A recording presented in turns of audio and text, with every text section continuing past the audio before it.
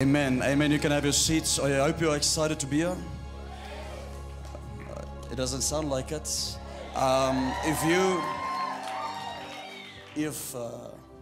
If you could not experience the presence of God tonight, then something is definitely wrong. Meaning, obviously there's individuals, they have no clue what's going on. And if it is somebody that is not saved or not really a Christian, that is fine, that is understandable.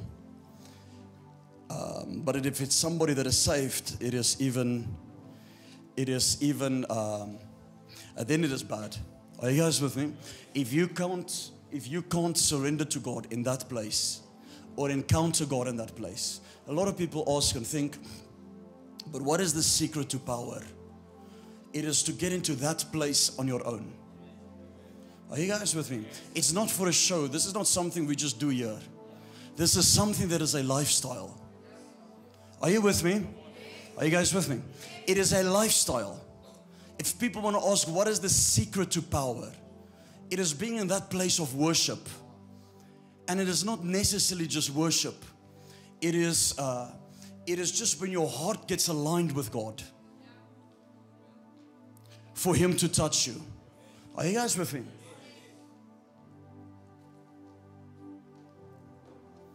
And we would say 99% of people under the glory of God, many would cry, and then somebody would stand.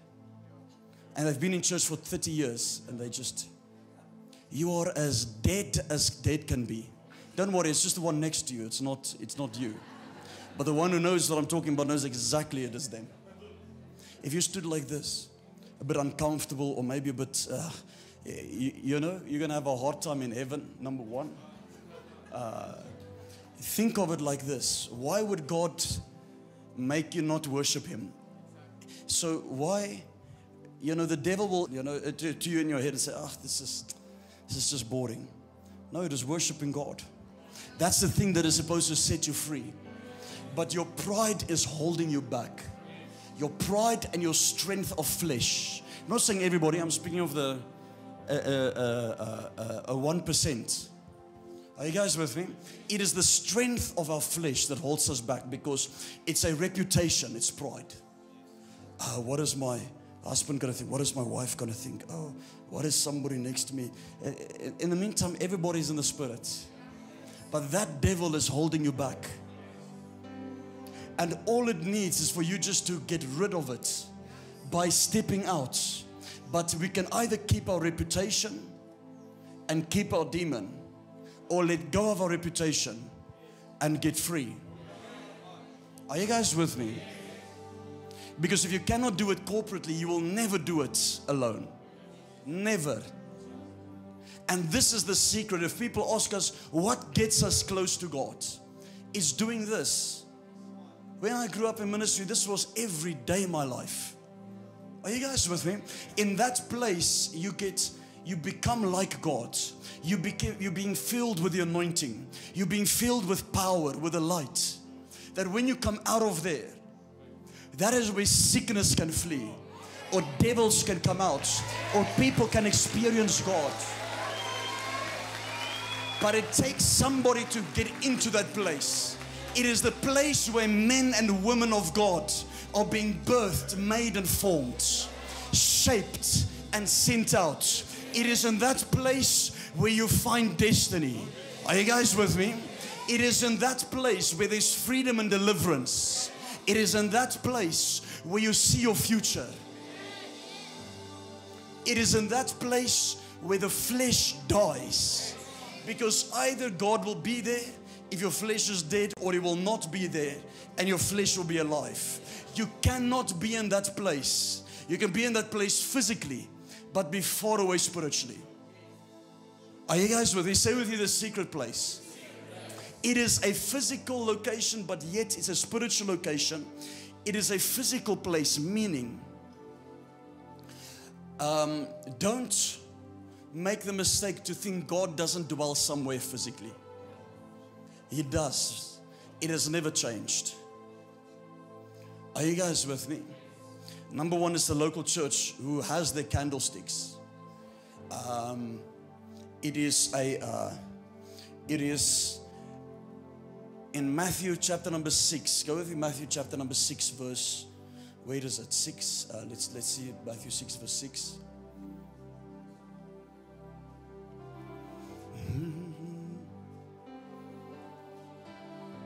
Oh, it is this. But when you pray, say when I pray. Doesn't say if you pray. When you pray, go into your room. And when you have shut your door, pray to your Father who is in secret. Say with me, who is in the secret place. So it says, pray to your Father who lives, who is in the secret place. Are you guys with me? So it is not like He's going to the secret place. He is there. It's a matter of you finding that place. When God hides from you, He hides in that place. Because He needs you to get to that place. Are you guys with me? And this is the place which separates the real from the unreal Christians. This is the place that separates preachers. Some carry a weight in their voice. Some carry a weight in their preaching. They find that weight in that place. Are you guys with me? I don't know if you want to scream fire, fire, because that's what we think the conference will do that when the Holy Ghost leads. Are you guys with me? Maybe tomorrow night, but it's Holy Hunger Conference. What we're giving you is a key to sustain you in the presence of God. It is to sustain you, meaning it is not God's will for you to be at a church begging for your needs. It is God's will for you to be in a church to be equipped, to go and advance the kingdom. Your needs should be fulfilled in the secret place. Are you guys with me? And we'll do, tomorrow night we're going to prophesy over a lot of people. We're going to do the baptism of fire on everyone. We're just trying to see how to do this. We're just trying to see how to do this with the restrictions in and etc. Because you have to be wise, because there can be a spy or two, but I'll go as the Holy Spirit leads me. And we might do it a mantle where we give you where we do importation and we give a cloth. But the thing is this, that those needs should be met in the secret place. And what happens is a lot of people go to a church for needs. It's fine. The church is there to meet the needs, and God is there manifested to meet the needs of people. Many churches can't answer the needs of people. Are you guys with me? But we are there to meet the needs of people. But that is secondary, and the primary is to be equipped. Otherwise, it will be a hospital all the time. Somebody made a sweet saying, and it is okay. They said the church isn't a museum, it's a hospital. It's right, but not right. Because if it is a hospital, it's caring for the lost all the time. It's good, but it's not the church. The church is there to equip you, to make you strong, to feed you the word, and to make you a disciple where you can make other disciples. Are you guys with me? When we are inward focused and not outward focused, meaning we can very quickly just focus on our spiritual lives and not people around our lives. That we go to church and we go to church for 2 years or 3 years, but it is just us. And we wonder why things aren't changing or why the anointing is not on us. The moment you stop reaching people, the anointing lessens on your life. Are you guys with me? Some needs a fresh fire, others are dead. Okay. It is okay. God alone knows that if somebody did not feel His presence, I don't know if there's deliverance for you afterwards. But if you couldn't surrender, these are the basics of Christianity. It's not even what I'm touching on is not deep anything. This is the basic. These are the first things I learned about my Christian walk, is to get into this place on my own. Because I realized there was no person I could go to. And God will cause or force you to be in a place where you can't go to people, because He wants you There are certain things that you must just talk to Him about, not to others. But when you're in the flesh, you want to run to others the whole time. That is why I knew it from the day when I got saved, my whole ministry. I met great men of God. But it is in this place that I was birthed. It might have happened through the hands of men of God. But that force that came through their hands was my life that was birthed in this place, where I touched God's heart. Are you guys with me? Man can promote you, but if it's not God, it will do nothing and have no impact. It is in this place which we call is the place of an incubator. It is the secret place. It is where you're being formed as a fetus to be birthed and to be used by God. Man can lay hands on you and impart and do all these things, but if this is missing, what you get will only last for 1 month. And if it lacks out, it means you had nothing of God as a one-on-one relationship with Him. Are you guys with me? And if it is pride that is being broken down, it is fine. Meaning if people are thinking, no, but let me say it again. If you get impartation, or you get in a service that's great, and after a month it's like, oh, and I'm just going back to my, and all of a sudden the hunger goes. You've never had an encounter with God. You had an encounter with a man that was good, because that man prayed for you and there was power, and it's a boost, a kickstart. But until you sustain it yourself or meet God in that place, that fire and that encounter will begin to die out. Are you guys with me? People let religion rob them of everything.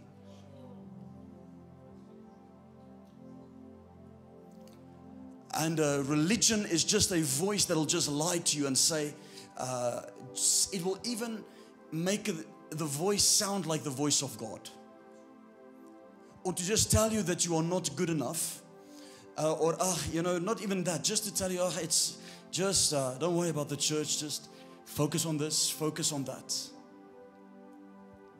The day I got saved, from the day I got saved, I knew my purpose. I might have not known it in detail, but I knew there was one way for me only: to answer the call of God, to give myself wholeheartedly to Him.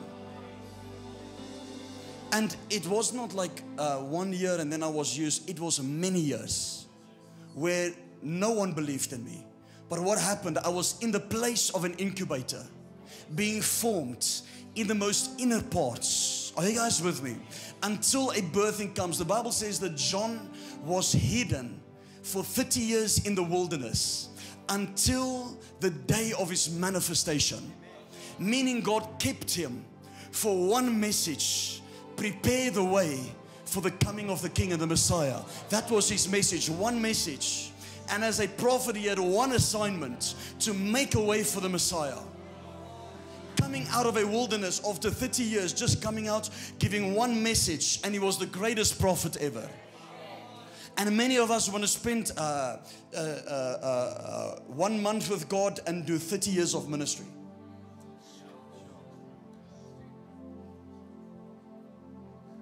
Unless you have that as a foundation, whether it is ministry or business or whatever it is, when it comes to the call of God for your life, unless you have the secret place as a foundation, people will disappoint you wherever you go. And you'll think, this one is going to make it happen, or I'm going to get impartation from that one. Man will disappoint wherever you go. You'll come here, you'll want a gift, and God will not give you that gift, because He listens to a voice, which is the voice of your heart, while you think He listens to the voice of your mouth. Are you guys with me? You can say, I want impartation, and God is hearing a voice of your heart called the motive, and saying, actually this person wants money. They saw ministry is quite lucrative. I'm very serious. Are you guys with me? If we knew ministry was lucrative, we would have done things very differently. And ministry is not lucrative, by the way. If you want to carry the weight that is on our shoulders, if you want to carry the weight or the pressure that is on my shoulders, I give you 1 week. I know it doesn't correlate, okay? Or it doesn't like sit in by you. It might not even be the message that you want to hear. I am beyond hype. I go what God wants to lead. I preach if it's a different sound needed than the other night, or if it's a different way of preaching, or if I go as the Holy Ghost leads. You know, I'm beyond of hyping up and entertaining a crowd. If we go like we just did now, for me, that is an encounter. That is which I surrender to. And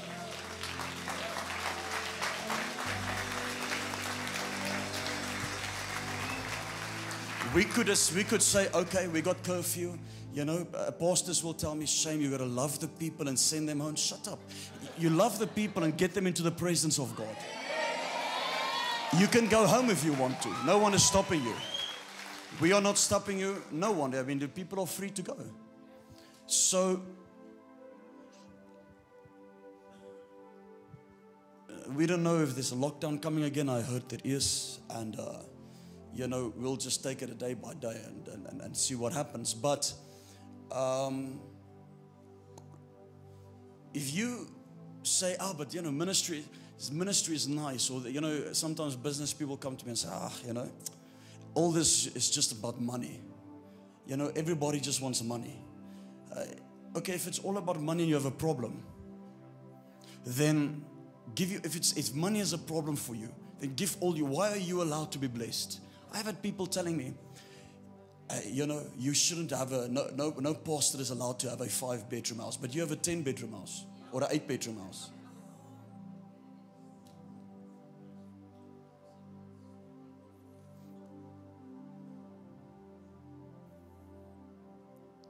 When you become a supporter of the kingdom of God, visibly and clearly, God will prolong your days. He will cause everything in your life to become blessed. Why? Because you made a decision to say, I'm taking ownership and responsibility. That if I go down, that church is going down. For example, now you're putting yourself into a place which we call the longevity of years, longevity of life. It is a secret, and I can pull it out of Scripture. Then meaning God will bless you if you step into a place of taking full responsibility, in whatever area it is. There was the parable. Let me. People are asking, but where is it in Scripture? The secret to longevity. There was a parable. A man had late at night, by midnight, he had a traveler or a friend coming on a long journey past his house. And he didn't have food to give him. And he went to his neighbor, asked him for food. And this is a parable that Jesus is explaining that speaks of a truth in the kingdom. It's what we call the mystery of the kingdom. And he went to his neighbor, and he knocked on the door, and the neighbor said, it is too late. But because of the man's persistent knocking, and the man saying, look, I have a friend that came that needs food. And because of that reason, the Bible says, the man woke up because he was irritant, and he just gave food because he knew this person was going to stop knocking. Because they had a friend. But now the one got blessed because they took responsibility for another one. God will bless you when you take responsibility for something that matters to Him. Why do you think those who look after many orphans live long? Because if they go, the lives of many of those orphans go. Their main source of income goes. But never attack a church unless you are a big giver. If you're not, you shut your mouth and just, okay, I don't have legal ground to talk. I know some of you don't like it. You can leave the church. It's okay. I'm just speaking by the Holy Spirit. Is that okay? Because I've heard great business people say, this is all about money. This, that. Then leave. Or, you know, if it's just about money, they give your money away because money is evil now. You see, it's not so easy when it comes to our own lives. It's easy to talk about others. All I know is when I get to heaven, I want to be somebody that's been generous. Even if it's erring in the point or the area of mercy and making a mistake on the area of mercy, on the side of mercy. At least I've done what I could. So that you can't say the church hasn't done anything for us.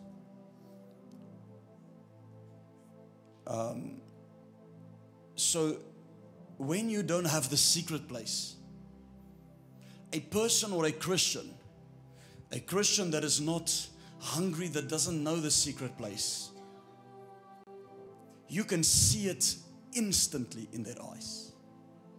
I can look at somebody and see what is working against them. I can look at somebody and see whether they are someone who knows God or not by looking at the depth into their eyes. Are you guys with me? I can look and I can say, okay, this person has met God or not, or this one is playing games. If you are a man or a woman of the secret place, you will carry something with you, a mark on you in the spirit, usually in your flesh a bit. People will see that your flesh, people that are spiritual will see that your flesh is dead. You carry a mark that you have met God face to face. Jacob wrestled with God through the night, and he met and he was touched on his hip, and he received a limp, and he left that place having a limp, but his name was changed from Jacob to Israel. He left the place having a limp, but he saw God face to face, calling the place Bethel, the place where I saw his face, where I've seen him face to face. It's amazing when Moses says, no man shall see God and live. Yet Jacob, the first one after Moses, saw God face to face, breaking the cycle of what Moses said. Are you guys with me? Why? Because he had the tenacity to wrestle through the night, to say that even though my very name is called deceiver, supplanter, everything about me is as if God has cursed me to death, I still seek Him because there's still hope. But even though, meaning people are feeling so sorry for themselves, you know, they even walk like, I've made a decision a few months ago that there's energy drainers just by the way people look. Because if they haven't spent time with God, then they want to come into your presence and suck everything dry by a devil that is like a self-pity one, you know. And many men and women of God will tell you that's how they get drained. Catherine Kuhlman got killed that way.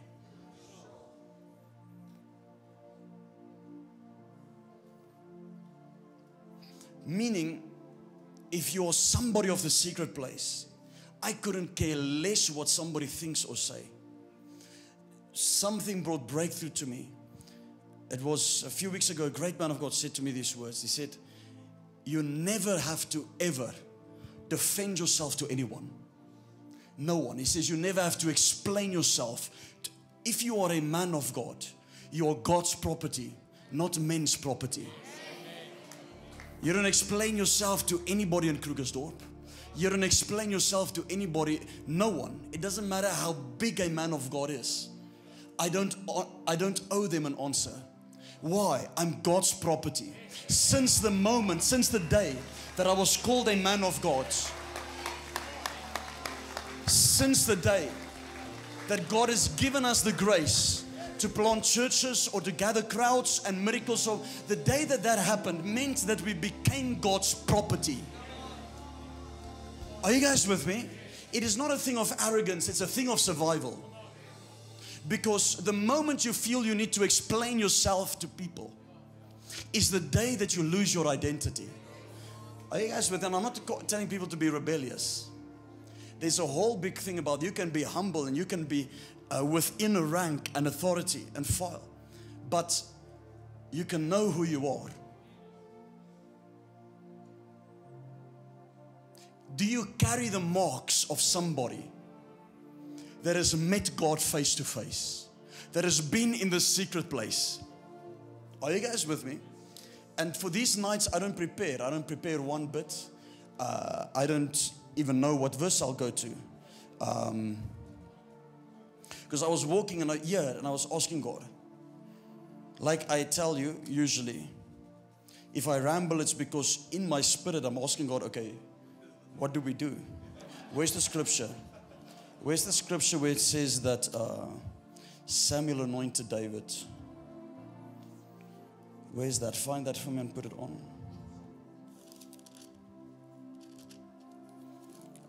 It's 1 Samuel probably. In the one in Samuel, I think it's 1 Samuel 16. Verse 1.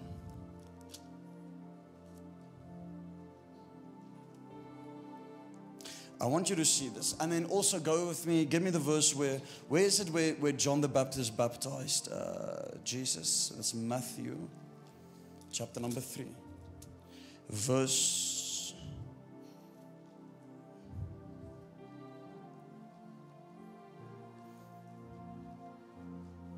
Yeah, let's go from Matthew chapter number 3 verse 1. Let's go back to where we were. 1 Samuel 16.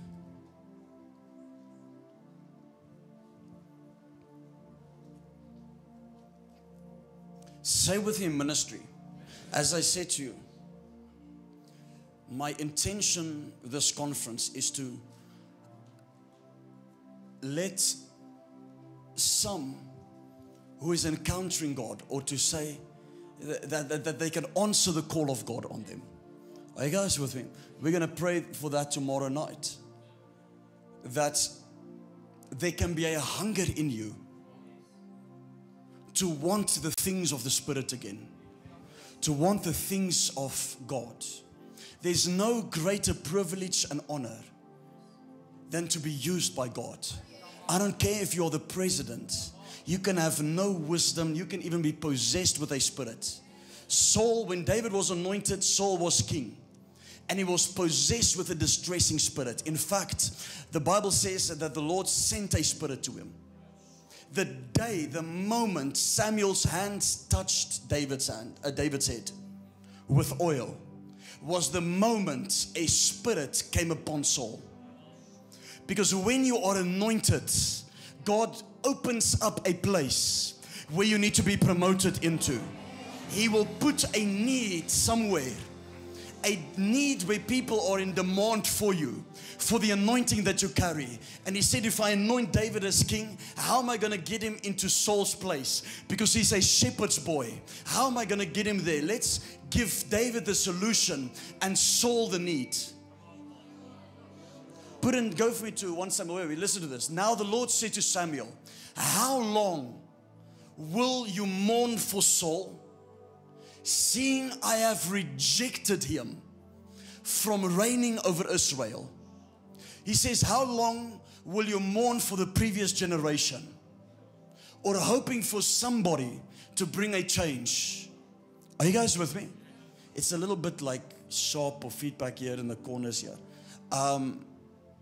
How long will you mourn when in fact there is a new person or a new generation that is rising up? How long will you mourn for Saul, seeing I have rejected him from reigning over Israel? For your horn, fill your horn. Say with me, fill your horn with oil. He says, get up, Samuel. Stop crying about the one that is lost or that has not made it in. I have placed my anointing upon another generation. I have set a solution. When God gives you an anointing, it is a solution for a nation or a people. It is an answer for somebody's problem. Are you guys with me? Listen to this. Fill your horn with oil and go. I am sending you to Jesse the Bethlehemite. Next verse. For I have provided myself. So I have provided myself. Myself a king among his sons. And Samuel said, how can I go? If Saul hears it, he will kill me. A previous generation will always want to kill any upway or another generation being anointed. A lot of people can speak a lot of things about other ministers. But because I've been in the secret place, or I carry the anointing, I know that people can mock this person or that person, but yet I see the gift on them. He will kill me. But the Lord said, take a heifer with you and say, I come to sacrifice. Now God is saying to him, listen, go lie to him. And I'm serious. Are you guys with me? And he's saying, let's not make it a lie, so say that you actually are going to sacrifice. But let's do an excuse. I've lied to many people by the dimension of 1 Samuel 16 verse 2. Okay. Next verse. Then invite Jesse to the sacrifice, and I will show you what you shall do. You shall anoint for me the one I name to you. He tells Samuel what to do, and Samuel is doing it wrong. Are you guys with me? We think Samuel is a great prophet. He is. Every word he speaks did not fall to the ground. But he failed to hear God in this. Because God said, I will name the one to you. God didn't name it to him, or he didn't hear it. So either God is a liar or Samuel didn't hear. So Samuel did what the Lord said and went to Bethlehem. And the elders of the town trembled at his coming and said, do you come peaceably? And he said, peaceably, I have come to sacrifice to the Lord. Sanctify yourselves and come with me to the sacrifice. Then he consecrated Jesse and his sons and invited them to the sacrifice. So it was when they came that he looked at Eliab. Where are we? Verse 6. I can't see with the screens. Verse. So it was so he came in front of David's brothers. Are you guys with me? He looked at Eliab. And I'm not going to get into the meaning of the names and etc. And he said, surely the Lord's anointed is before me. Meaning David came, Jesse lined up his sons like this.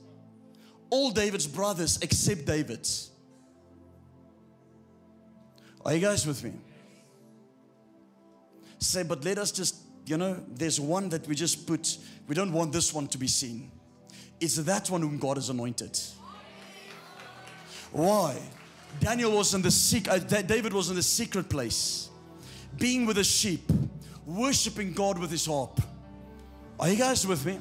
So it was when they came that he looked at Eliab. So Samuel looked and he said, this is the one whom God has anointed.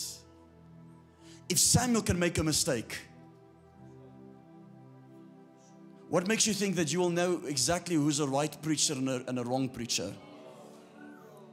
Where is the days where we ask we look at somebody that's preaching and we say, Holy Spirit, is this the right person? He will give you the anointing to teach, to know and teach you all things. To have discernment. Are you guys with me? And if you really have the Holy Ghost, He will tell you who is true or who is not. He's not somebody, some people don't have the Holy Spirit. They've got a spirit they got the spirit of divination. Yet they accuse everybody else of a spirit of divination. They have a devil of divination.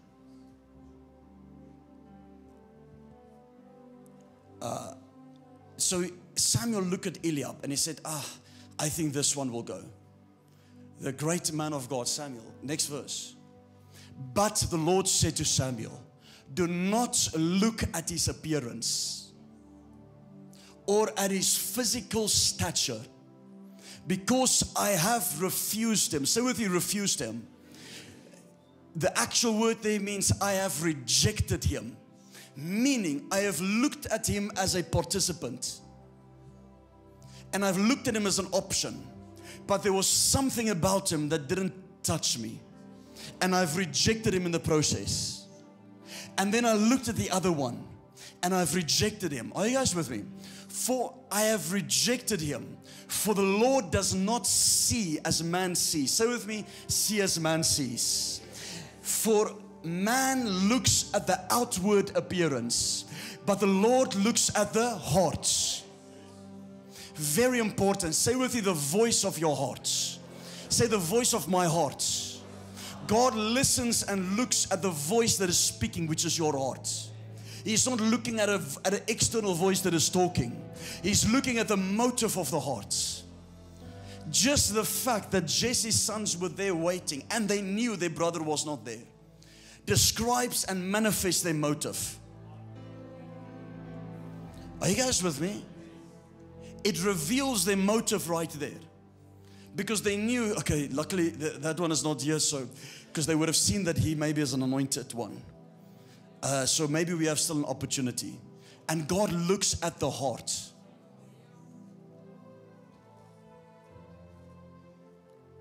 So Jesse called Abinadab and made him pass before Samuel. And he said, neither has the Lord chosen this one. Then Jesse made Shammah pass by. And he said, neither has the Lord chose this one.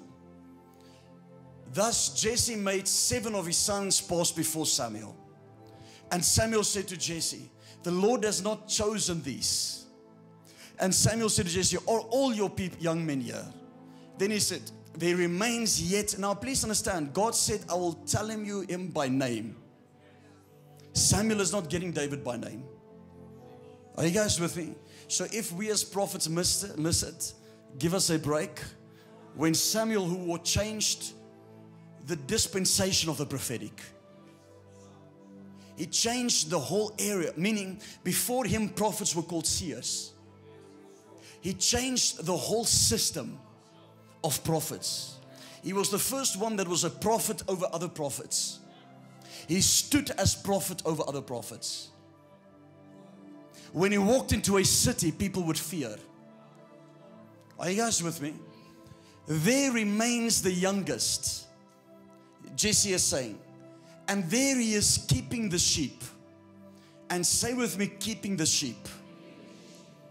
One of the first rules of the anointing is somebody able to look after people or pastor them. So when people come and they want to be anointed, you know, some people have the audacity to even say after the service, no, they believe God has called them here to worship. And we'll just say, look, it doesn't work like that here. That is, it doesn't work like, when I say, it's okay if God has called you to worship, but don't say, when can I worship? You will stand there and crumble. If I give you that, let me save you the embarrassment. Are you guys with me? Where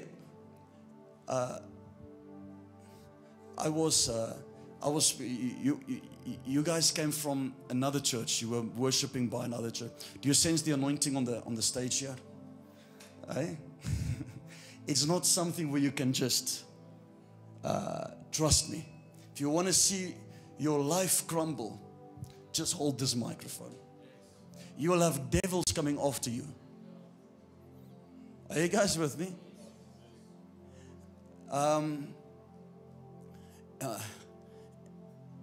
When people see the anointing flow, or they don't know the price that has been paid. And I'm talking like this because I want you to get hungry and understand there's a cost to the anointing. But for you to say, I want the anointing, it is not evil to say, I want the anointing. Are you guys with me? When I was young, I ran to Benny Hinn conferences and I had this one prophesying over me. And all I wanted to be, why? I had visions of God using me. And I was so hungry after that. It's good, but God will never tell you the price. He will tell you that's what I've called you to be. But He won't tell you what you will go through. Are you guys with me?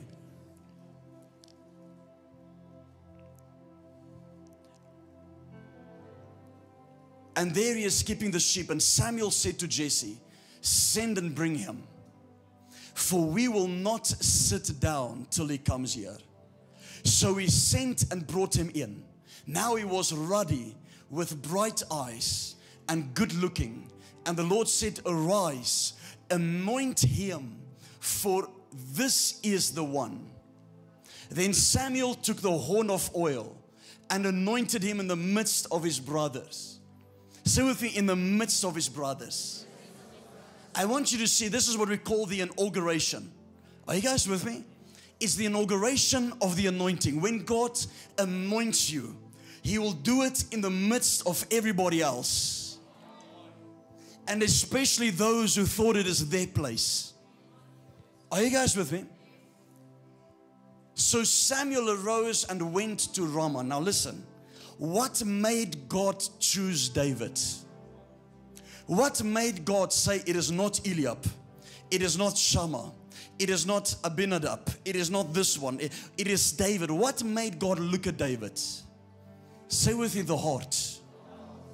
The heart speaks a voice, while your flesh can speak a voice. You can pray and speak a voice, and your heart can speak a different voice. You can fast and speak a voice, and your heart can speak a different voice. What is the motive? Are you in this thing for money? Are you in this thing because I want to be seen?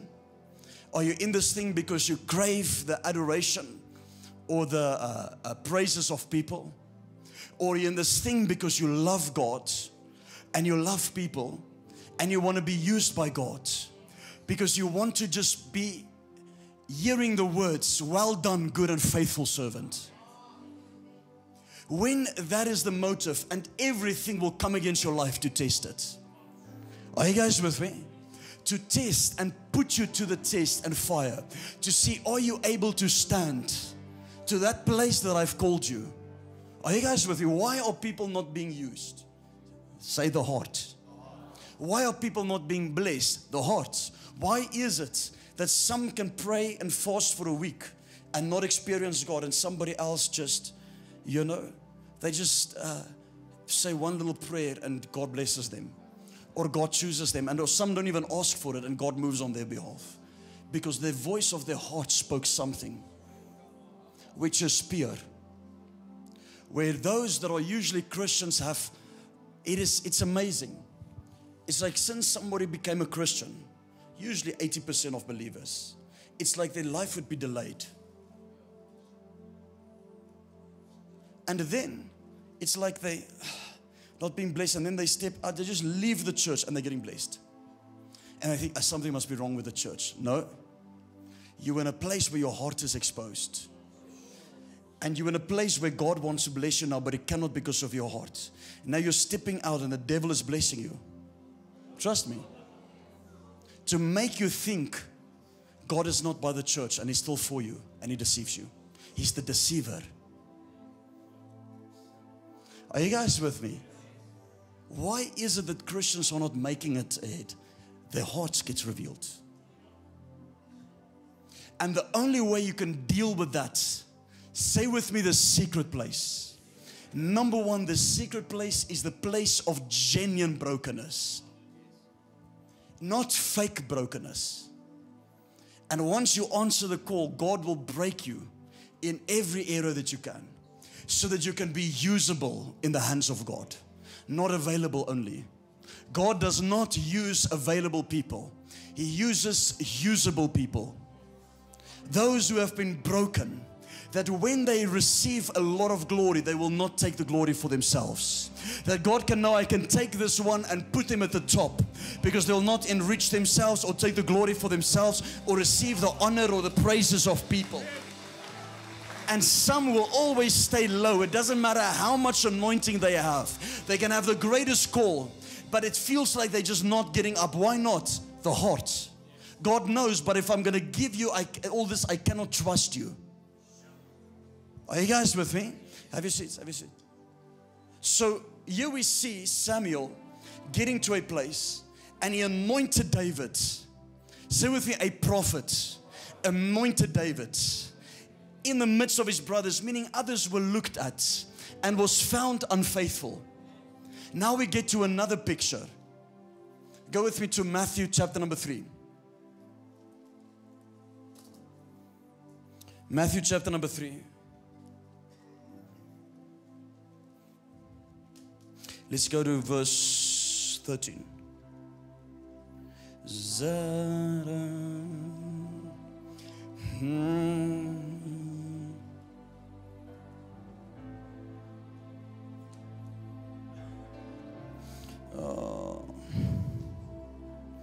Let me look at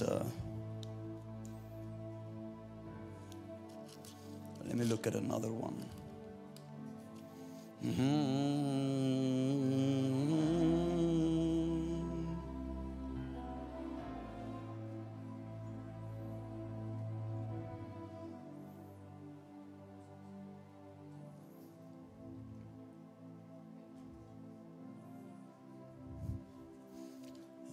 Let me just check another one. As I said, I prepare my sermon here. I'm just looking for a verse, the one that says it right. Maybe it's John.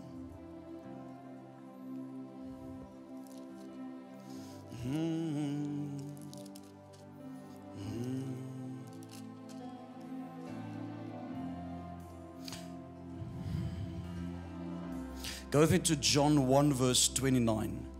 John 1 verse 29.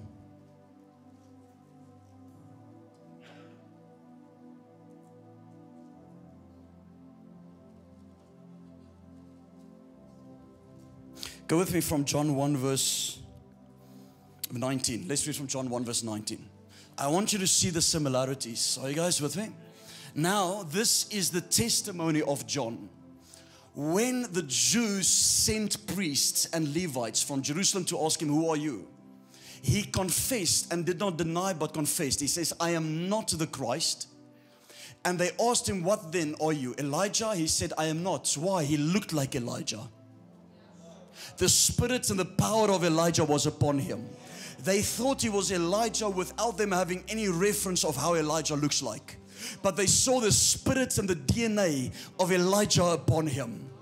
That is when we speak about impartation. Are you guys with me? When somebody's spirit and DNA can be upon you, and you can look like that person, walk like that person, talk like that person. And they looked and they saw Elijah, although they've never seen Elijah in their lives. They just knew this person has the spirit and power of Elijah upon them. And they said, are you not Elijah? He said, I am not. Are you the prophet? They said, whoever that is. And he said, no. And next verse, because he was first speaking about the Christ. Then they said to him, who are you? That we may give an answer to those who sent us. What do you say about yourself? The voice of one crying in the wilderness. Now, I'm sorry for all those that are young, and we bless them, okay? Make straight the way of the Lord. No, go back. Let me just read.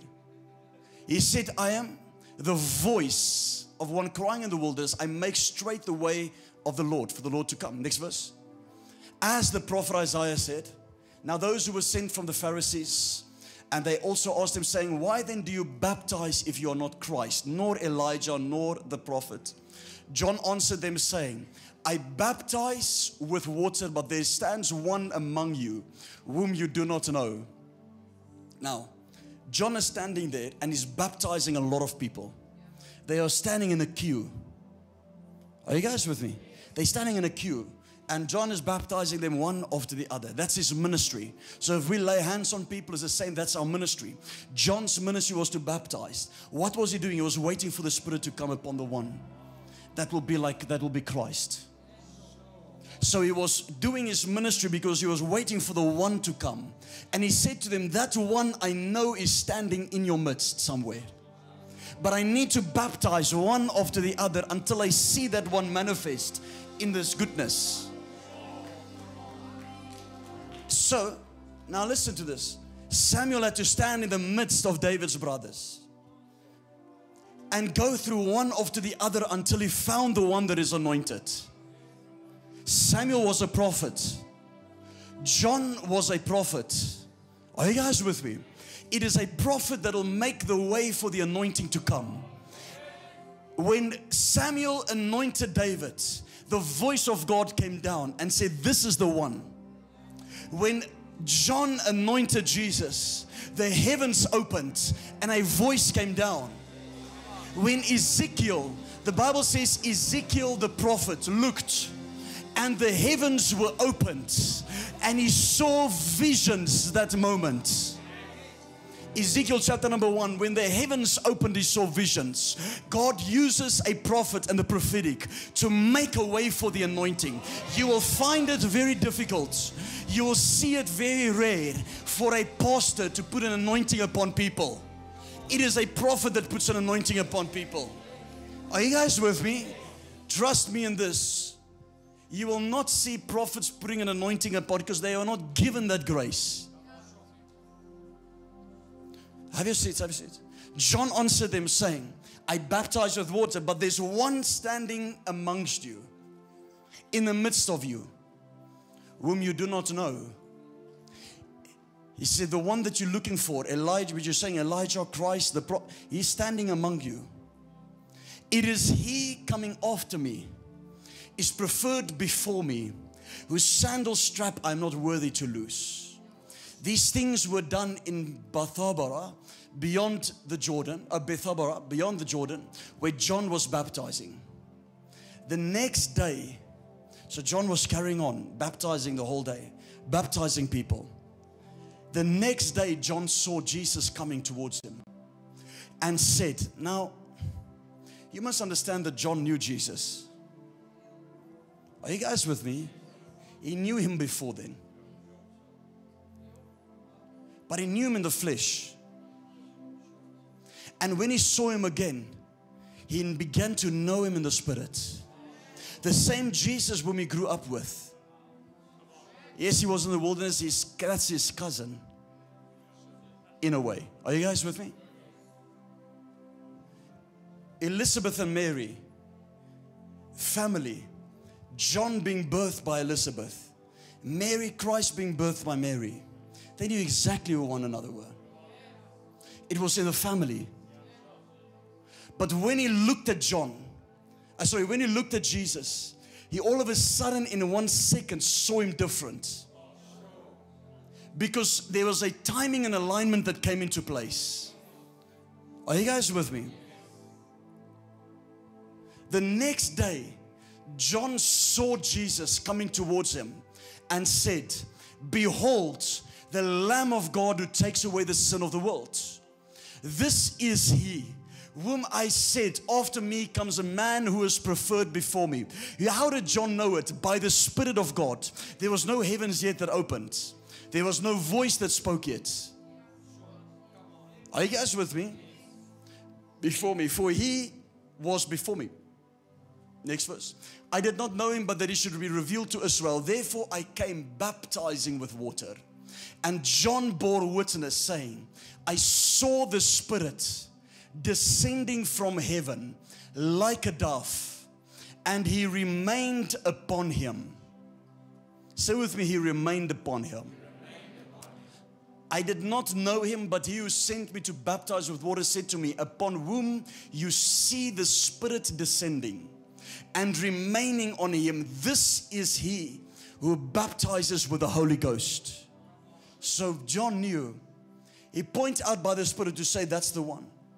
Now, please, let me just say it like this.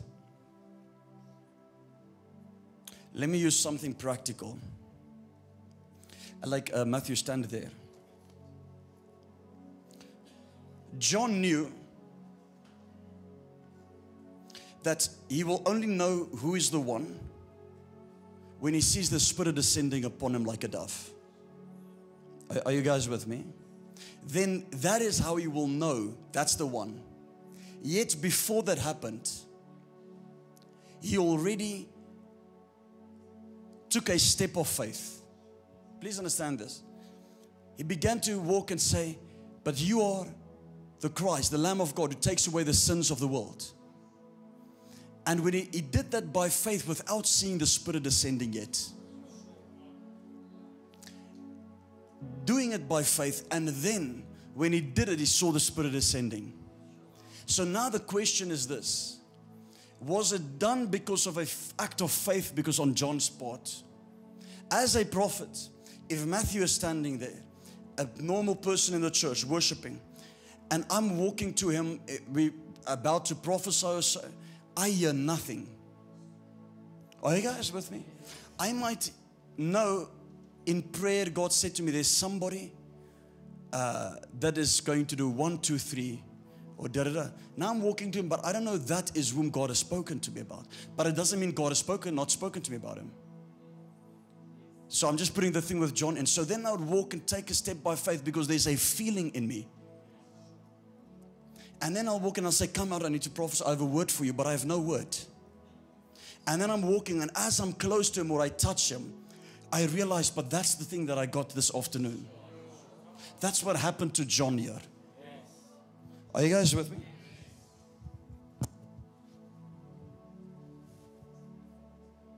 If we didn't worry now about time and so on, we could only start now and go properly. But it is fine. You can have your seats. I did not know him, but he who sent me to baptize with water said to me, upon whom you see the Spirit ascending, remaining on him, this is he who baptizes with the Holy Spirit. And I have seen and testified that this is the Son of God. Again, the next day, John stood with his, are you guys with me? So, as John, what happened? Samuel opened the heavens over David's life and anointed him.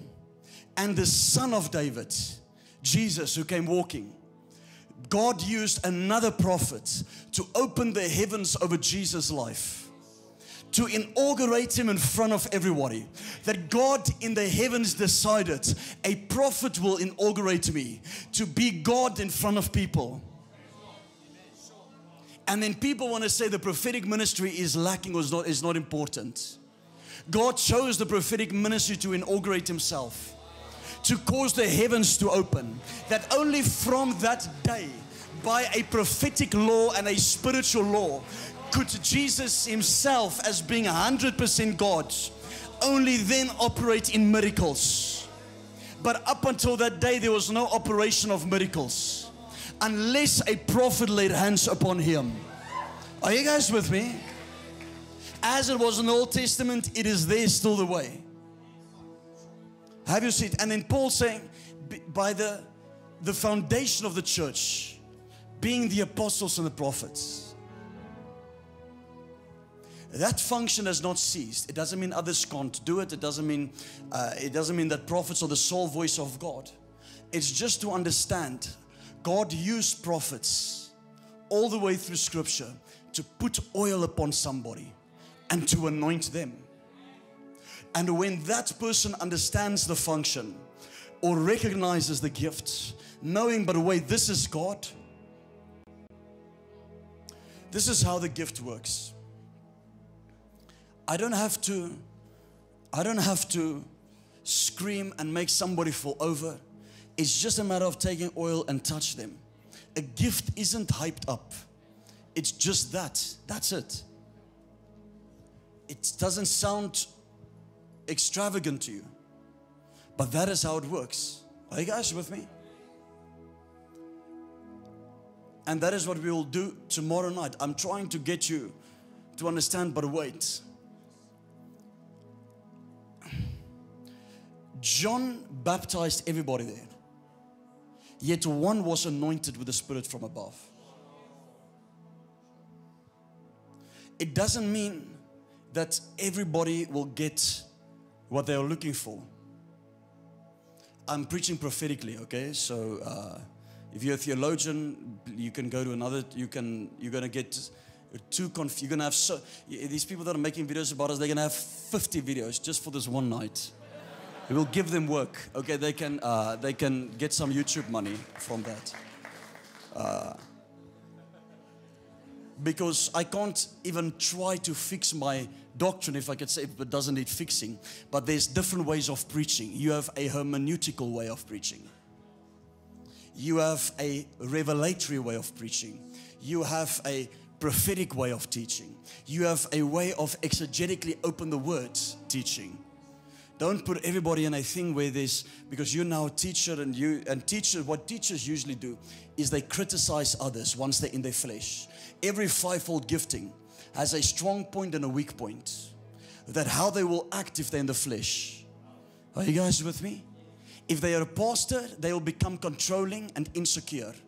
And they will only love, but in a fake way, and try to please people. That is a pastor in the flesh. A prophet in the flesh becomes very judgmental and condemning. An apostle in the flesh controls big time. Big time. They say they are the father of the city, or they are the set man in that area of the city. Are you guys with me? Like when we went to Krugersdorp, they said, how dare this, and they swore by saying that, use certain words. Leon just come into the city without asking our permission or taking us for a coffee. But who are you? I've never heard. If you were Benny Hinn, yes, but there's nothing on you that made you stood out. Complain with God, not with us. Then you have evangelists that can get into the flesh. And then you have teachers. And when teachers get into the flesh, they will usually, so evangelists getting in the flesh will usually fake miracles or stretch numbers. And then you have teachers that get in the flesh, and they are the ones that are making these videos, and it's people who might have a gift of teaching, but it is demonically inspired by the flesh. Some of them are not even saved by their own confession. Say, we don't believe in this, we don't believe in that, we don't believe in this. Well, you're not saved. But that is how teachers get. Criticizing and etc. Are you guys with me? So God uses a prophet to anoint somebody and open up the way. But how does these things take to place? Who is the person whom God uses? Say with me, the heart. It is the man that is spending time in the secret place. How did God use John? Yes, he was a prophet, but he spent 30 years in the secret place. 30 years in the wilderness, eating honey, wearing camel's clothes. Are you guys with me? In the wilderness, in the secret place. The secret place is a place of an incubator that forms you to be birthed in ministry. And if you are prematurely birthed, you need to be taken and put back into the secret place so that you can be put into conditions that mimics the world out there, that can prepare you for the world out, that mimics the conditions of a womb, but it prepares you for the world out there. And if that situation is short-circuited, prematurely birthed, you will not be able to survive the conditions out there. And somebody has to take you and put you back into an incubator. It is the womb of God to create men and women of God. That is why the Bible says that Elijah just appeared. Are you guys with me? He just appeared. Where was he before that? He was being prepared. Elisha then came on the scene, but where was he before that? He was being prepared. The Bible says that God said to Elijah, I have prepared somebody. Anoint him and put him in your place. When it came to David, he said to Samuel, I have provided myself a king. Meaning I have done the work already behind the scenes. There's somebody that I've put on the backside of the desert with sheep, watching over a little sheep. They have been worshiping me with their skill. They've been fighting bears and lions. They have been practicing their ability, and their heart is fully set upon me. I have been preparing this person in the secret place, ready to be birthed when Saul messes up. Meaning, are you ready in a place being prepared that in case if somebody messes up or God wants to use or replace some, that He can choose your life because you are ready and prepared? Are you guys with me? And these messages we're preaching to you, do you know how we have sought after this revelation many years ago? Oh my God, we would just sit in a church and the pastor is so dead when I just got saved, and then you would sneakily, we were like, you know, I had to work by not in Umhlanga, another church, and then secretly would sit in a small little office while the preaching is going on, listening to Benny Hinn, listening to anointed people. And up to this day, the man is very big, doesn't have one drop of oil, prefers the church to be closed. Too scared to cast out devils. I'm not belittling, I'm just speaking the truth. This is the own confession to people. But imagine your own people or watching somebody else message to get some oil while you are preaching. I will resign. I'll first fire them. No, I'll fire them. Okay. But I understand, obviously, you get anointing from everybody, and you read books and watch videos. But while that preaching going on, this is just nonsense. As young as what I was, I knew it was not the anointing. The only thing is, the anointing was so rare those days. Rare. The word of the Lord was rare. The revelation was not anywhere. You had to seek and search deep rivers or dig deep wells before you could find anything that could just please or fill your soul. For us to pray for somebody to be knocked over in the anointing, we had to seek God's face. There was no importation. Nobody could do it. Are you guys with me? So we had to seek it for ourselves. Now it is like nothing. Everybody just falls over everywhere. And I'm thinking there was a day and age when it was nowhere to be found. When we were seeking it, and we just got it by fasting and praying for years. I had to fast and pray for years. I was put down by people who could do it, who didn't believe I was called. And then I lost the anointing like this. If there's one thing, God may take everything in my life except the presence of His Holy Spirit, the anointing. If you are not that hungry for this anointing, you are not ready to receive it yet, because there might be another hunger in your life. Say with me, I'm hungry for the anointing. Say, I'm hungry for the secret place. Why am I doing this? I'm building up until we get to the night where we can impart. That your heart can be set alight or set on tune. Whether you come to Krugersdorp also, but be somebody that is hungry. Tomorrow night we're praying for everyone, for fire. Are you guys with me? So there will be no preaching. We're just going to go into ministry immediately. Because otherwise we're going to go on till like 1 or 2. And I don't even know if there is a curfew anymore. I don't know. Is there one? Not. We don't live in time. We are prophetic. Okay? We are prophetic. And have your seats, have your seats, have your seats. Say with me, I'm hungry. Go with me to Habakkuk chapter number 3 verse 4.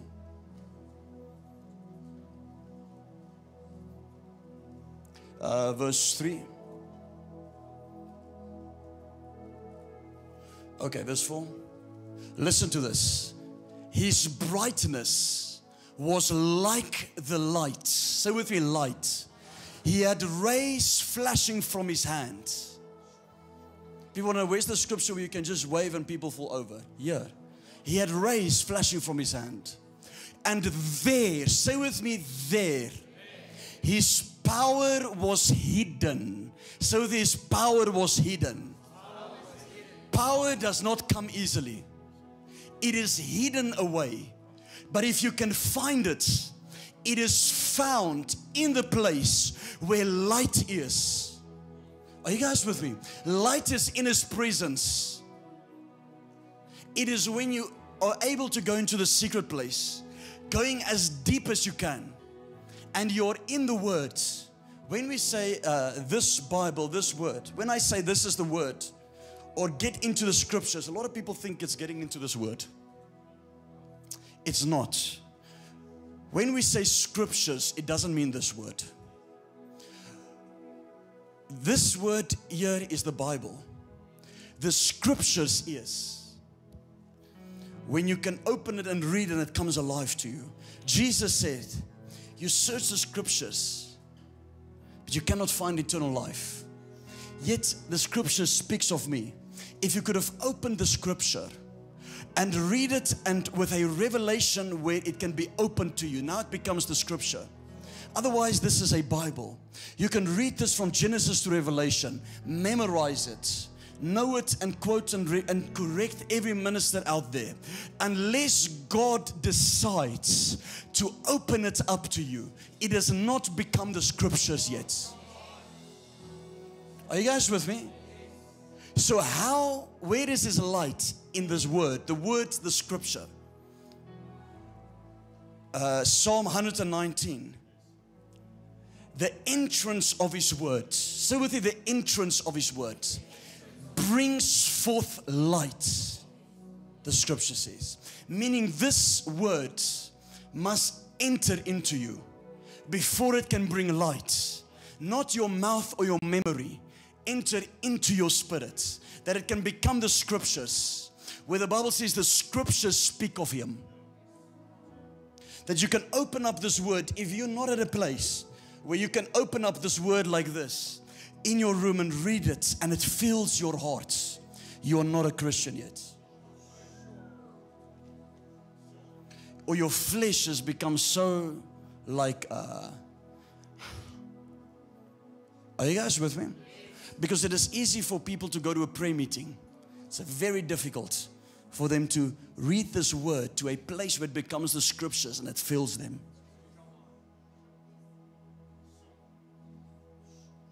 How do you get to there? There's nothing in your willpower that you can do to open up this Bible and read it. Your hands will automatically close it like this. Are you guys with me? Your hands will automatically close it. Unless you realize, I have no hunger, let me go on my knees and at least just ask God. Not even on my knees. You can sit in front of TV and lie like this. But if you have the Spirit of God, it can be in your heart here. And you can say, God, give me hunger. I promise you, as real as I'm standing in front of you today, it will not be 2 or 3 days from that moment. And you will have a pulling that says, come and read the scripture. And nobody wants to ask that question here. This year, that it's like, it's in the deep recesses or crevices of your heart, deep. It's in your spirit, not even your heart, it's in your spirit, in your diaphragm. And you're just saying, make me hungry again. Just make me hungry. Because you cannot do this. If you go and say, I'm going to read the Bible 3 hours a day, you're not going to do it. Are you guys with me? It needs to be, God needs to pull you to there. Yes, as I preached on last night or somewhere, I said, it must be by, you must force yourself with prayer and until it becomes a habit. That is one part. But you cannot open up this Bible and just say, I'm going to read this in my flesh. And I'm going to read this word. I'm going to do Global School of Ministry. I'm going to do this in my flesh. Unless the voice of your heart is speaking, you're fooling only yourself. Are you guys with me? Unless God can hear a voice coming from your heart. It's that simple. Christianity is a very simple thing. It comes from here. When we're worshiping, are there those that are crying out to Him, broken? They just focus on Him. Or there's others that are they're just standing like, you know, when they get a bit irritated, it's the devil in the flesh. It cannot stand in the presence of God. You get uncomfortable. When worship is on, I can see who knows the secret place. By the way somebody worships, I know whether they're somebody who has met God or not. They have the ability to just put their whole being and focus on Him. What do you do if somebody comes with a gun and puts it to your head like it happened to me? You can't there go in flesh. You have to know how to do that realm where you are standing there but you are not there. You are in the Spirit. Our focus is so on God. How do I preach here? Like I said, when it comes to these conferences, it's not preparing one bit. Nothing. Nothing. Sometimes I write a few thoughts down and I do totally the opposite. But it is my ability to stand and not be present here. And while I'm talking to you, that my heart or my spirit is with God and hearing all the time. If somebody puts a gun against your head, you must have the ability to switch from the natural to the spiritual.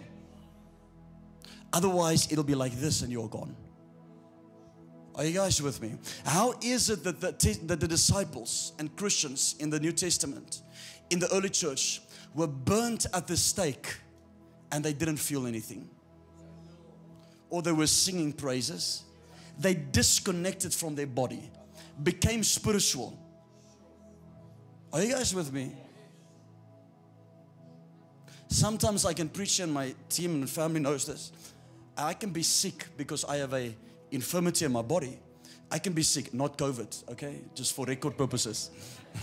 But once the anointing is on me, it goes. Because my body, I have learned to separate myself. You can become spiritual. How is it that they would be burnt on a cross and they would sing praises to God? And they would have smiles on their faces while they are being burnt. This thing is real. It is supernatural. And I'm speaking like this so that it can be spirit unto spirit, deep onto deep. Are you guys with me?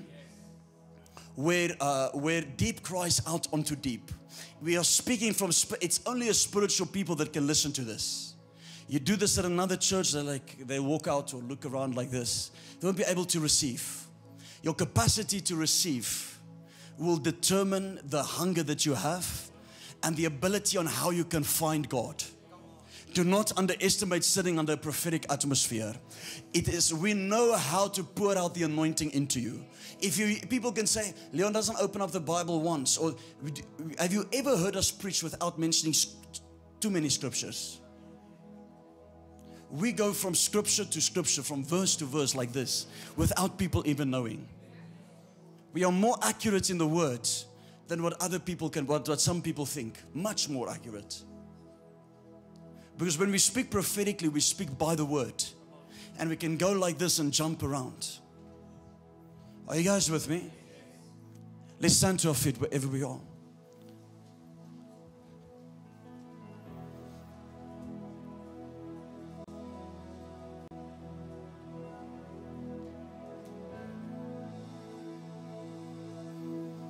Just for the sake of time, we've ministered. We went 2.5 hours or something like that in worship, and people encountered God. Tomorrow night we minister to everyone, and we'll see how to do it by the Holy Spirit. We're going to be giving out impartation for things for you like we usually do. People received miracles from it. So I want you to come hungry. Say with me, fire. So I heard the Lord saying to me that He's going to baptize and do a baptism of fire. But fire that will burn you and fire that will shake you. Okay, where the fire of God is on your body. But it comes to the hungry. It'll make you hungry. It'll make you thirsty. And that fire is not a fire for you to shake and then, your life is just, no. May it change everything inside of you. Everything. May it shake everything to the core. May it burn out everything that is not supposed to be there. May it make you holy before God, separated unto Him, consecrated unto Him, fit for the Master's use. Are you guys with me? Shaped and molded and formed for the Master's use. You can be, you can, like I said, you can be in the back. If you're open, you can feel the anointing. As Peter spoke, the Holy Spirit fell upon them all. And they all began to speak in other tongues. Meaning there's a realm beyond laying on of hands, where you can speak with your words and people can get impartation. Are you guys with me? Raise your hands, raise your hands. Say, Holy Spirit, change my heart, stretch my spirit. I want more of you. I want more of your presence, more of your spirit, more of your anointing, more of your oil. Inaugurate me, choose me amongst the midst of others. Put me into the incubator of the Spirit, the secret place. The place of the Most High, under the shadow of the Most High. I am hungry for you. Father, I pray, may the anointing rest upon them. May the glory of God, as it is thick in this place, even now. I can blow now and people will receive it. But I know how to funnel the anointing or siphon it. May the anointing fill them, rest upon them. May those who are walking out of this place, may their eyes be opened. May the anointing bring light into their eyes, that they will see things with a different light, with a different eye, that their eyes will be full of light. Revelation will cause the veil to be torn. I pray that even tomorrow night as we get together, that there'll be an evening of impartation, an evening of fire, fire of the Holy Spirit, the baptism of fire, a hunger that will be birthed inside of them, that you'll place your hand upon people's lives and use them for your glory. In Jesus' mighty name, amen. Come on, let's give a praise offering, church.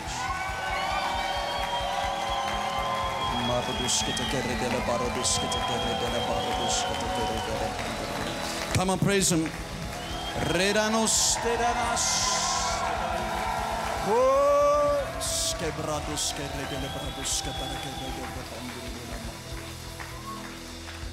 Amen. The presence of God is very strong. Tomorrow night we'll get into ministry with all of you. God bless you.